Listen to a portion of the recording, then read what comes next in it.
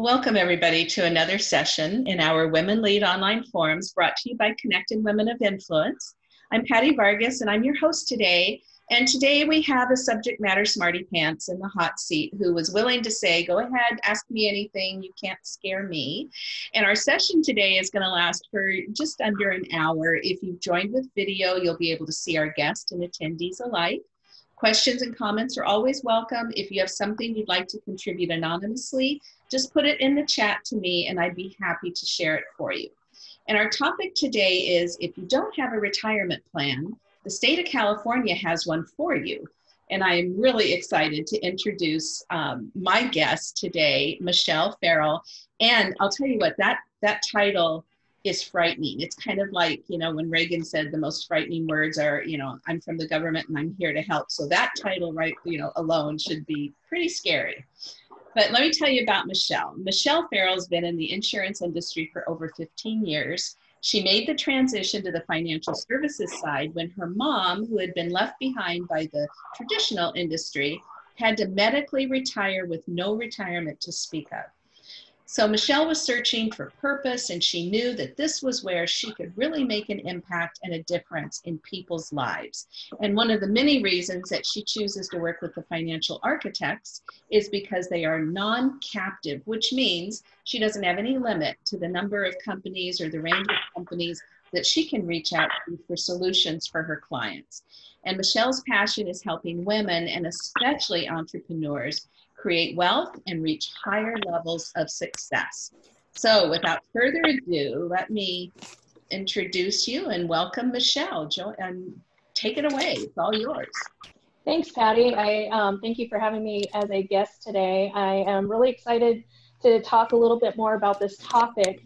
It's, as women, especially, we are so far behind the eight ball. So we're going to talk about a little bit about retirement. Who here is a business owner? Let me just ask that question. Who owns their own business? Like Christine, Elizabeth, I know Nicole does, Adrienne does. So everybody here is a business owner. How many of you guys have a retirement plan set up with like either a 401k, a simple or a SEP IRA? Do you guys have that set up yet? Okay, good.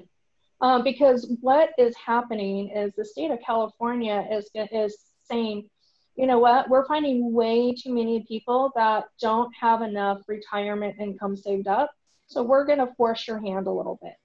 And if we know how the government works, especially the state of California, do we want them to be the ones that are making our retirement decisions? I know I don't want them to. So my purpose today is to kind of educate you about what California has rolled out, what's called CalSavers, and what other options we have as business owners to go forward to. And if you're watching this and you're not a business owner and you're an employee, this is something you want to think about. Do I want to be an employee of a company that offers CalSavers versus a privately ran 401k, 403b, and we'll go into more of that later. So I want to tell you a little bit, Patty kind of touched on it. I came into this business with a huge passion for educating people. My mom had some money in the bank, some money with a big brokerage firm, and the broker on the other side was more concerned about his retirement than my mom's. Made a really bad investment suggestion to her. She followed it and ended up basically wiping out her retirement in her mid-50s. And she just kind of had the mentality, well, I'll just, I'll work until I die. Well, at age 65, her body said, nope, sorry, you're not going to be able to work anymore. And I come across that a lot with clients. I'm like, well, when do you want to retire? The answers are, I want to retire today, or I'm never going to retire. And so maybe you're like myself, who always wants to, I can't see myself retiring, but I want to have the option to. Who here wants to have the option to retire and say, I don't want to work anymore, right? So that's why I got into this business, to help people not follow my mom's path. She retired with $9,000 in her 401k. What lasted Yeah, lasted her about 4 months. And then her Social Security checks were under $1,300 a month. And so here I came, and now I'm her financial provider and her caregiver. So it's really important to make sure you know what you're really got saved up for retirement. Women, and as women, we are farther behind the 8 ball for a few reasons. Number one, in corporate America, we make 80 cents-ish to the dollar of every man. So we make less, which means that we are able to save less, especially if there's an employer contribution. A lot of women take time out to have babies, take home, maybe they miss, 5-10 years of prime working time because they're staying home with the kids, or multiple kids. Sometimes you're missing work because you're taking care of your parents. That's, I'm blessed. I have a flexible job where I could, I could take care of my mom if I need a couple of days off. But when I was an employee, that was a big strain. I had to worry about taking time off to take care of my mom, which means if I wasn't earning money, that means I wasn't earning money to save. And so for all of these reasons, we got to make sure that we are really putting our head down and doing what we need to do to save for retirement. So as I was kind of preparing for this, I was looking at some different numbers, and T. Rowe Price came up with a study that said if you save 15% of your income on a yearly basis, you should be able to hit your retirement goal. However, the average person is only saving 8.8% of their income, which means they're going to fall very, very short of what they're supposed to retire with. So because of all of these reasons, CalSavers is just like, hey, State of California said, hey, let's help you save for retirement. Mm-hmm. But just as we know that State of California doesn't really belong in the retirement plan, it's the state treasurer that is running the program along with a private sector financial firm, which is Wells Fargo. Well, Wells Fargo has done a lot of not so nice stuff lately. And so would you want to be stuck having Wells Fargo manage your retirement? So basically what CalSavers is like, they're like, we're going to set you up a Roth account. So who here, besides Nicole, who here knows the 3 tax boxes of how money is invested? Yeah. Patty, you're kind of shaking your head. So it's pre-tax, after tax, and I don't know what the third one is. Always tax. Always. So there's really 3 tax boxes that Uncle Sam says we're going to tax your investments. So you have the first one we call tax now, which means you paid income tax on the money that you're going to invest. You put the money into either a savings account, stocks, bonds, mutual funds. It's basically your liquid investments, money that's not tagged for retirement. What happens is you could end up paying a capital gains tax every single year, or when you go to pull that money out, you're paying taxes on it again. Now you're not paying an income tax, so the taxes are going to be a little bit less, but you are paying taxes on that. Why is that important? Well, if you're saving for a long-term investment, your money doesn't have the opportunity to grow as much because you're taking a little bit out of that, a little bit out every year to pay taxes. So you don't get as much compounding interest power as you would like to if you're saving for like retirement or college savings or something like that. And then we've got our tax deferred. And this is where people think Uncle Sam is their buddy because they're like, wait, I could save for my retirement today and I don't have to pay taxes on it. You're not even going to tax me as the money grows year after year. But when I go to pull that money out in retirement, then I have to pay income taxes on that. So this could be a good bucket if you are in a higher tax bracket, you need some tax relief. If your employer is paying you or is matching some or contributing to your 401k, hey, it's free money, go ahead and let them tax it. There's also a couple of rules that are very important. You have a 59.5 rule. Does anybody know what that is? I recall correctly, that's the lowest age bracket that you can pull money out of your your 401k and not be penalized per se. Is that correct? That is correct. And then there's a 72 rule. It used to be 70 and a half, but now it's 72 rule. Does anybody know what that is? Mm-hmm. That's the civil, well, in that situation, it's seven, well, I thought it was 72 now, right? And Yep. that's when you can take a percentage of your 401k, pull it out, but you're going to pay taxes. You're not penalized, but you still have to pay the tax, right? No, it's actually, you have to take what's called an RMD, a required minimum distribution, which is going to be about, now it's 72. It's somewhere going to probably somewhere between 3.5% and 4% of your money that you're going to have to take out every single year. And if you don't take that out, what's going to happen is they are going to say that year you were supposed to take out $20,000, and you weren't working with a financial professional. You didn't have a CPA to tell you to make sure you take your money out. You ignored the letters that your financial institution sent you to say, hey, take this money out, and you just blew it. And now you're going to file your taxes. Well, they're going to say, the IRS is going to say, guess what? You owe us a 50% penalty. So now you're giving them $10,000 of your $20,000 that you worked really hard for. And they're also going to charge you taxes on the 20,000. So out of that, you're going to get to keep like 5. So it's really important to know what that particular tax bucket is, how it's going to not only be taxed today, but throughout your retirement. And then the last bucket we call the, tax never. I call it the one and done, because you do pay taxes in that money. It's you pay the income you invest in it, you pay taxes on it, but you never pay tax. Well, almost always you never pay taxes on it again. And those are like your Roth IRAs, cash value life insurance, municipal bonds, college savings.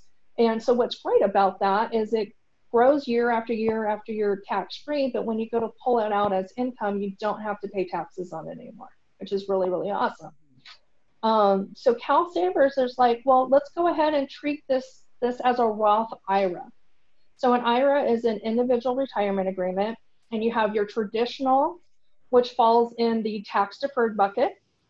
And then you have the tax one and done, or the Roth IRA, where you're paying taxes on the money you invest into it. So state of California is like, let's throw this income tax free, but they're setting it up as a Roth IRA. So any IRA is going to have some contribution limits. You're going to have either a $6,000 limit that you can contribute either on the traditional or the Roth side, or $7,000 if you're over 50. So that means that if you earn more than $75,000 and you are putting in the 5% that they tag for your retirement through CalSavers, that means you've over contributed, and now you're going to pay a penalty, because you don't have nobody's monitoring how much you have. Or maybe you're a very smart investor and you set up your own Roth and you're putting in $300 a month with your own financial advisor, and then you're automatically put into CalSavers because you don't realize that that same contribution goes into one place. So now you've over contributed. Or maybe you and your partner, your spouse, you're both really great earners. You both make over $100,000 a year. Well, Roth, you have an income maximum that you could put into it. So if you earn more than about $200,000, you can't put in any money into a Roth. Well, now you just saved money into a Roth. Now you're getting penalized. So, and these aren't educational stuff that people that are enrolling into CalSavers is being told, because the employer has no fiduciary responsibility, which is one of the reasons why employers love it. But the state of California is not going to go out and educate. This, Wells Fargo isn't going to say, hey, I just saw you set up a CalSavers account with us. Let me educate what a Roth IRA is. Most people are most people, doesn't matter if it's with CalSavers or 401k or 403b, they're going to say, yes, I want it. And then they don't look at it again. They have no idea what they're invested in. They have a lot of times they don't even know how much money, what percentage of their paycheck is going into their 401k every month, right? They don't even take a second look at it. And so the last thing I want to talk about is CalSavers, is they said is with Wells Fargo. And so their investment platform is called State Street. And they have what's called a target retirement fund, which basically they look at your age and say, what year are you turning 67, which is most people's full retirement age. And then they're going to match you up. So let's say you are 35 and today's 2020. So in 30 years, you're going to retire. So they'll put you on a target date of 2050. And that's about it. That's about the extent of your investment options you get. They have a couple of conservative, a money market, a couple bond funds, but that's all. Like, wouldn't you want some more choices when it comes to your retirement? Wouldn't you want to be diversified? Mm-hmm. I'm seeing a lot of heads shake. Because that's one of the other biggest difference between a 401k, a SEP IRA, a simple IRA, which I'll talk a little bit more in detail about, is you don't have any investment options when it comes to CalSavers. So who needs to be enrolled in, well, actually, let me stop. Does anybody have any questions? I know I just threw a lot of information at you guys. I tend to just get excited and go. I apologize. Does anybody have any questions? I have one. So if you're okay, before it was 70, that you could actually, you're supposed to take a 3.5%, 4% of your IRA. Now it's changed to what, 72 you said? 72. So what happens to people that are approaching 70, or can you take it out earlier? What's the, I guess my question is, what's the benefit of waiting until 72?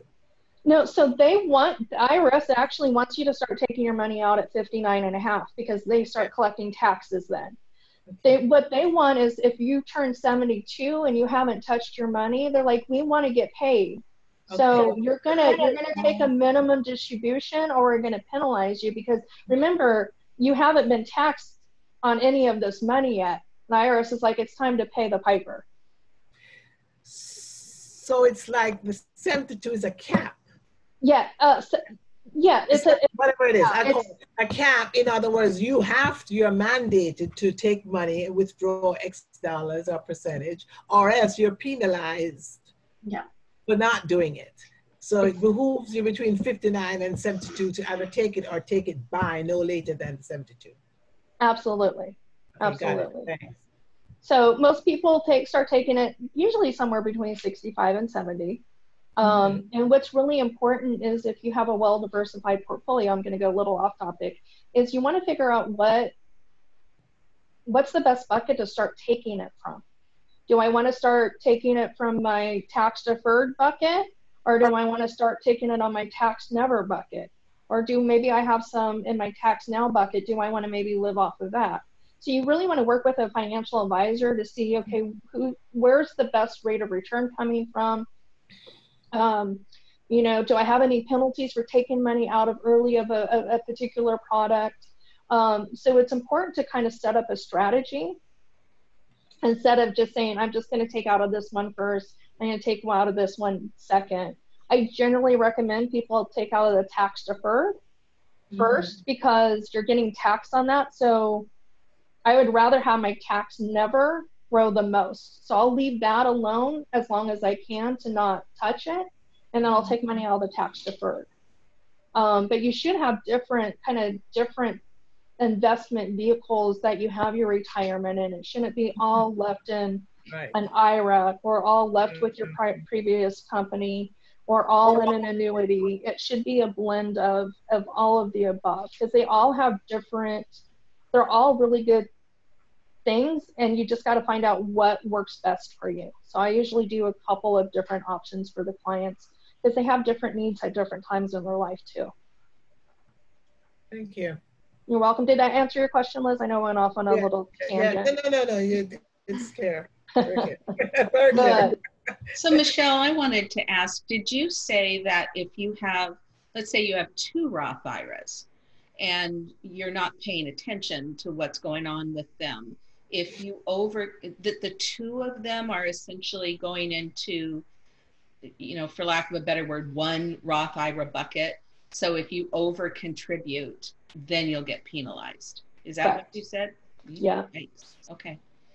So if you're married, you get two different buckets. They just have to be in each other's names. So you got, say we got, you, Patty, and then Tony. You each could have your own Roth bucket. So you each can contribute up to $7,000 together, or 6,000 if you're under the age of 50. So that'd be 12,000 combined. But so you want to, but you got to have them in each other's. You have to have them in the right name. Yeah. But if I worked for a company that set up CalSavers and it was a Roth IRA, I'd have to be careful of how much am I putting in my own and how much am I putting in that one. Yeah. Right. Yeah. Okay. That's what I thought you said. Yeah. And you have a lot of these robo advisors now, like Robinhood, Acorn, that kind of stuff, where you may set up a Roth IRA and you're putting, say, $50 a month into it.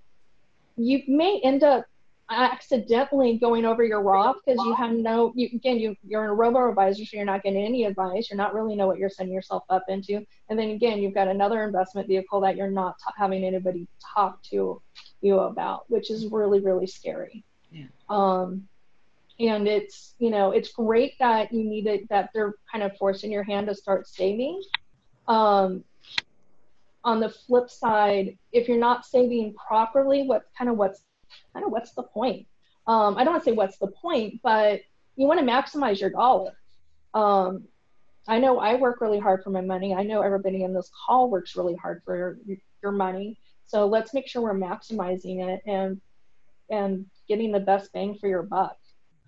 So I threw out a couple of other retirement options out there. So let's say you're kind of like myself. I have no employees. I work for myself. I've got a corporation, either an S or a C corp. Most of us, if we have anything, will probably be an S corp, maybe an LLC, but you do need to have an S or a C corp. And you want to start a 401k. You can start a 401k all by yourself. It's called a solo 401k. What that does is you can set it up as a traditional one where you get the tax deductions this year, or you can get the tax deferral and you can set up as a Roth IRA.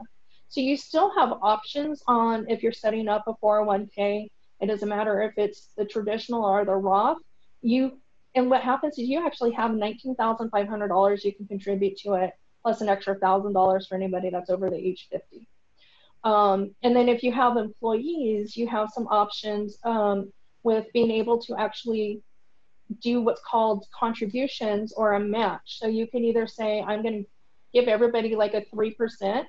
And what this does, it makes sure, it's really called a safe harbor. And basically what they're doing is making sure that everybody is being treated equally in the retirement stage. They don't want the lower, what they call rank and file, kind of your minimum wage or your lowest earners to be priced out of or not have the ability to contribute to a 401k plan. So they're like, everybody's going to get 3%. What that's going to do is going to open up how much you could contribute as a business owner. Some other options are a SEP IRA or a simple IRA, and it's still, you get pre-tax, you don't get the option of a Roth. So it's all pre-tax dollars. With the SEP IRA, you have some flexible contributions, but you have to be equal across the board. So that takes away some of your flexibility. And then with your simple IRA, you don't have to do any tax filings. It's really simple. It's really low cost. But you only could do $13,500 in contributions. So, what's the best one for you? That really kind of depends on where you are with your business now, what your income is, where do you see your business in, the next 3 years, 5 years, 10 years? If you're like, man, like Christine, you're like, man, it's just my husband and I, but we're going to take this and we're going to start, hiring people in the next, 5-10 years. We want to have, 30, 50, 100 employees, well, that's going to shift what plan we want to choose for you. So we have some additional options to add on. So going back to CalSavers costs the employer $0. They just have to manage the deduction, and they have to help enroll everybody, which is why some people are like, well, okay, you know, that's cool. I don't have to really put much thought and effort into it. You just have to manage enrolling everybody, which is one of there's two biggest headaches that people have when it comes to setting up a 401k plan or any kind of retirement plan. It's the time involved in getting people enrolled, and it's the cost involved. So the other costs that some of the costs are involved are you have administration fees, you got what are called TPA fees, and it's basically to make sure everything is ERISA, which is your Retirement Act regulations, make sure that everybody is in accordance with that, make sure your taxes are done correctly, make sure everybody's being treated fairly. So I just recently did a quote for somebody with a company that has 130 employees, and their average cost was going to be about $5,000, their administrative cost. What's really cool is if you've never set up a retirement plan or it's been 3 years since you've done it, you could get up to a $5,000 startup credit for your first 3 years as a business. So you'll get a tax credit on that. So they really want you to take ownership, and they, I mean the IRS and the government, really wants you to take ownership of setting up retirement for you. What are some of the other costs? Well, one of the things I didn't talk about on the CalSavers is their average investment fee that comes out of your daily balance, or your average daily balance, is going to be about 1%. That's your annual. I'm sorry, let me back that up. Geez. So it's going to be about 1% annually that you're going to have to pay to have somebody manage your portfolio.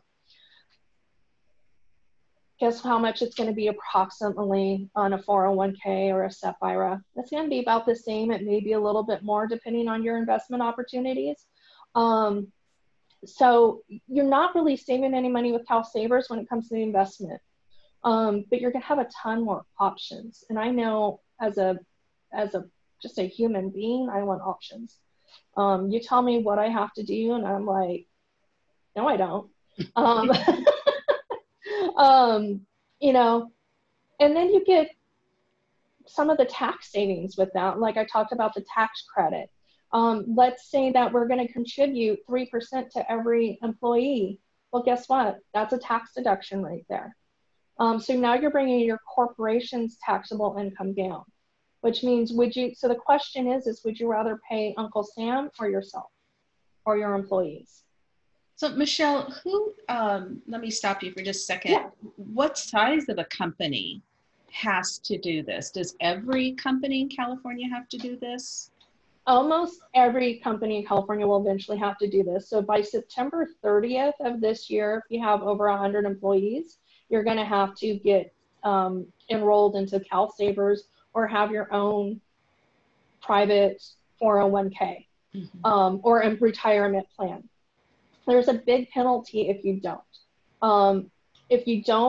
If you're not in compliance within the first 90 days, it's $250 per employee. Wow. If you're not in compliance after 180 days, it's another $500 fine per employee. Wow.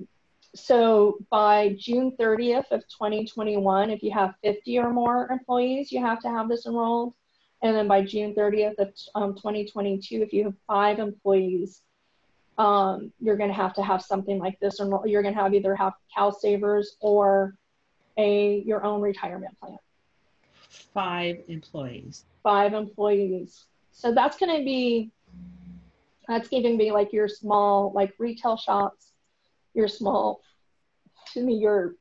restaurants, bars. They have a lot of turnover, so they don't want to necessarily do that. What's great with a 401k plan is you could say, okay, you have to work so many hours. Usually you have to work more than part-time hours to be able to qualify to participate in the 401k. You could have a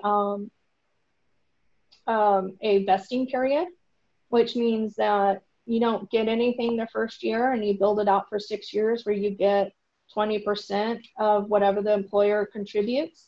Let's say this company puts in, say, $1,000 towards, say, Liz's 401k. And after 3 years, she decides to leave. She's going to go, she's going to go join Kay on her safari. So she's like, I'm out of here. And so the $1,000 the employer put in, she's only what's called partially vested. So Liz gets 40% because she got nothing the first year. Year 2, she got 20%. Year 3, now she's got 40%.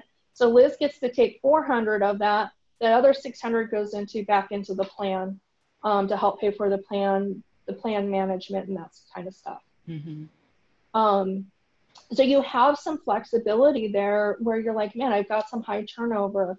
Maybe you have a construction job or a manufacturing job or a warehouse where you have higher turnover. Well, this is one of the ways to be able to kind of counteract that. Because people are like, man, I don't want to necessarily quit for this other job that's only going to pay me 50 cents more an hour. What it's going to do is going to help you retain your employees. And we know if you retain your employees, that's another cost. If you have say Bob and Mike that are working or do the same thing, and they have the option of, or just said Bob, he has the option of going to a company that has a 401k, that has group health insurance, has some benefits, and then he has a company that doesn't have any of that stuff. What job do you think he's going to take? Mm-hmm. Even if he has to pay for all of it, the employer doesn't match because he's got the ability to be able to do that stuff. Because he's like, man, these people care about me. They want to make sure I'm able to retire, that kind of stuff. So it helps with employee retention because we all know how expensive it is to train a brand new employee.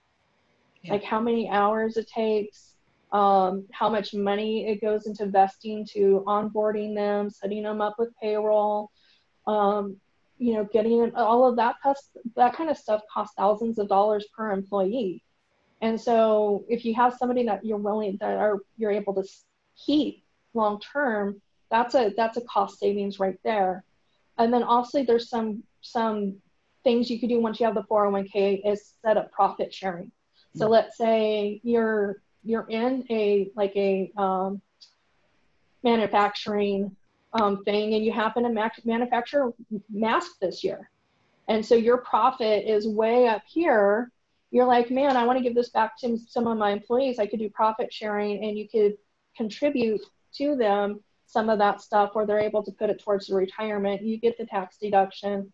The employee does have to pay for it as income, or the taxes get deferred. So there are so many different things that you could do with different retirement plans based on what kind of company you have and how many employees you have. It makes so much sense to at least sit down with a professional to find out, should I do CalSavers, or should I invest a little bit more back into my business for my retirement and my employees' retirement? Mm-hmm. Good. Wow. Any questions, ladies? Nicole, I know you're off camera, but did you have anything to add to this? You're muted. Right. You're doing a great job. It's a lot of information that people need to have. And as you and I both know, over and over and over, hearing this from Reputation, talking to a professional, to one of us, to go talk to Michelle. Yeah. Don't be afraid to ask questions. She's great at telling you what you need to hear in a language you can understand. That's what I think we both appreciate about each other. How we work as women with other women and with families and men as well, but mostly for women. Yeah, absolutely. Thanks. You're welcome. Thank you. I have a question for you. What prompted the state of California to do this? Do you know anything of the legislation that came out and what was behind it? No, I think part of it is they saw Oregon and Connecticut doing it. And I think part of it is, the study where you should be saving 15% of your income, and the average person is saving 8.8%. My guess is they probably are noticing with the baby boomers rising, and this is just my guesstimates, how much more baby boomers are needing to qualify for Medi-Cal as well as Medicare, because they don't have enough retirement income coming in to help pay for their health benefits, the additional benefits that you need for Medicare, probably the burden it is on the state to have state-run programs if you're not properly prepared. Wow. Okay. That average means, you know, they're taking all the money being saved and coming up with an average. That doesn't mean the average person is saving 8.8%. Yes. There's a small percentage of people saving 15% and a huge percentage of people saving 5%, Right. 4% or less or nothing. It's scary what we see. Yeah. I'm going to grab my notebook really quick. So according to Investopedia, like the average 60 to 69-year-old only has $182,000 in retirement. Sorry, 60 to what? What's the age? The average 60 to 69-year-old, so if you're in your 60s, the average retirement balance is $182,000. That's scary. Right? Very That's scary. so scary. And you know, to add to that too, I remember in 2008, and also I would imagine now too, I think what's happening when people panic and they've lost their job and they don't have any savings, they're actually going to their 401. I mean, I have a very dear friend who overextended herself, leveraged, had 3 pieces of property, ended up losing one, was upside down, and ended up losing her 2 homes plus her condo in Brentwood, and then she had to dip into her 401. I mean, it's amazing what people will do, just panicking and not waiting it out, and you know, not listening to a financial advisor saying, look, this is you have to ride this out, you know, with regards to investments and stocks and everything. It's scary though. We're in scary times right now, and I just don't know how are people managing that are really panicking about this and have a few dollars, so to speak, in the 401. What's happening with that? No, you're absolutely right. Especially with the act that just came out. I think it was the CARE Act, where they're like, we will, you know, you can take $100,000 out of your 401k without your 10% penalty. I can't tell you how many people I've had reach out to me like, oh, should I do this? I'm like, no. You know, and like, unless you're about to lose your house, you're not going to have electricity on, because what happens is not only do you take that money out, you're losing the compounding interest of it, which is, who here knows the rule of 72? I mean, Albert Einstein calls it the 8th wonder of the world, but in school they teach us about the pyramids and the Nile, but they don't teach us about the thing that we're going to use every single day, which is how money grows. Right. So for those that don't know it, the rule of 72 is basically how many years it's going to take for your investment to double based on the interest rate that's being paid or earned, or on the flip side, if you have debt, how your debt is going to accrue based on the interest rate. So let's say you have an average 401k will earn 9%. So you take 72, divide it by 9. Every 8 years, that means your money should double based on the rule of 72. What's important to know about that is if you're not in the right investments, we're going to find a call. If you're not in the right investments, then and if you take that money out, you have less of that money to double every single 8 years or so, which is, you know, think about, I'll even use myself as a personal example. Not even talking about the CARES Act, but you're like, oh, it's only $30,000 or it's only $15,000. I'm just gonna cash it out, because you're only paying, you know, maybe $1,000, $2,000 in taxes. You're not taking a lot of taxes. But what happens is you're losing the power of compounding interest. So by the time I was 30, I cashed out 2 401ks, probably about $80,000 worth. Well, I'm 45 now. That money should have doubled at least twice, so it should have been at least $240,000, and I retire in another 20 years, there's a really great chance that could have been $1 million without me even contributing anything more to it, but I cashed it out. Mm-hmm. Versus, oh, let me save 10% on my credit card debt. Well, your credit cards aren't going to pay for you to be able to live in retirement. Mm-hmm. So one of the first things I teach my clients is you've got to pay yourself first. Either even if you're an employee or a business owner, putting into your retirement fund is paying yourself first, because at the end of the day, you are the only person you can count on to be there for you. Right. Right. Mm-hmm. Wow. Yeah. Or I get all passionate and fired up about this stuff. That's really, very important. Yeah. Well, this is really, really good information. Does anybody else have any questions? Christine or Adrienne, do you guys have any questions for Michele? I have to be honest, we have one Excellent people job here, so I've been only like half listening, so I'm gonna have to watch the recording, because this was clearly a ton of information that is new, especially about this California plan and how it might fit into what we already have. Mm-hmm. So thank you for this. This was, even the portion I was able to hear was really, really eye-opening. Yeah. Oh, good. Yeah. Well, that's the good thing about recording these, is that, whatever we lose, because it is so much information, you can always listen back to it again.